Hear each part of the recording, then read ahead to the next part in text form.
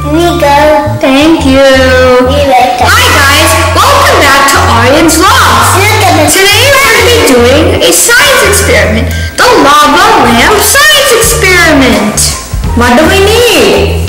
We need an empty glass, vegetable oil, water, Alka Seltzer, and food coloring. Let me go and get it. Here you go. Thank you. Let's check if we got everything.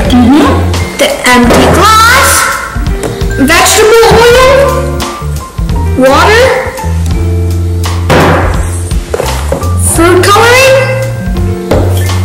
and Alka Seltzer.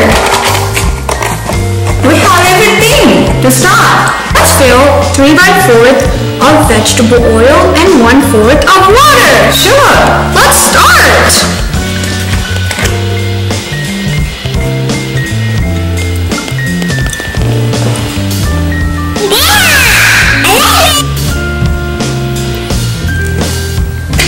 Now let's fill it up with water.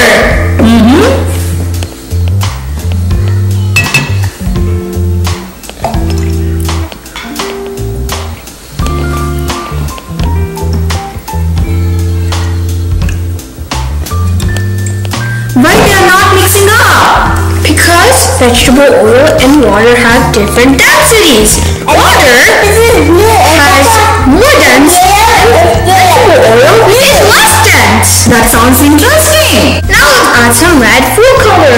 Add 4 to 5 drops.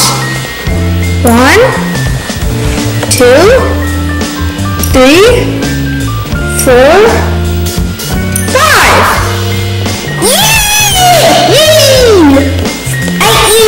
I'll eat some.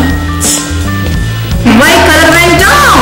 It's because food coloring has a different density. Oh, that sounds interesting. Now it's time for our lava lamp science experiment. Let's add some Alka Seltzer.